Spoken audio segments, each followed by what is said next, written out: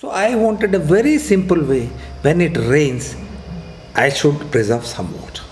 So when I consulted these people, they came out with a great idea.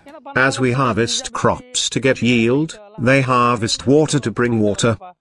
Earlier, when the bore well was not working, we stopped cultivating vegetables. Now, after the bore well recharge and with more water, we are now able to grow more vegetables like tomatoes and brinjal. We sell brinjals at different price based on their sizes in the market, and we grow different types of vegetables. After this bore well technique was implemented, we are happy because there is no more water scarcity. Sankalpa Rural Development Society focuses on building rainwater collection systems that guide the resource back to earth to be stored for future use.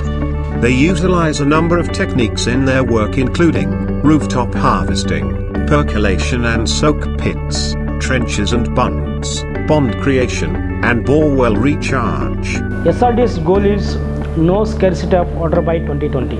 With this goal, the SRDS started with 3 borewell recharge in 2009, 15 in 2010, 26 in 2011 and has completed 45 borewells in 2012. After Sankalpa staff visited and explained us about the borewell recharge system, we contributed 50% of the money and 50% was contributed by Sankalpa. I was not the only one to recharge the borewell. 15 other people have recharged their borewells too. The preservation of water is a real subject today, because what we are enjoying today is a gift of our ancestors, our senior people, our elders, and we have to continue the same tradition.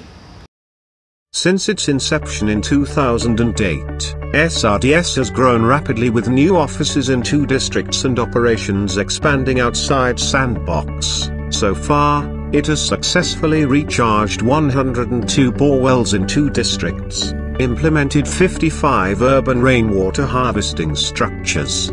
With a unique model that is highly scalable and relevant, SRDS provides an important service that impacts the lives of thousands.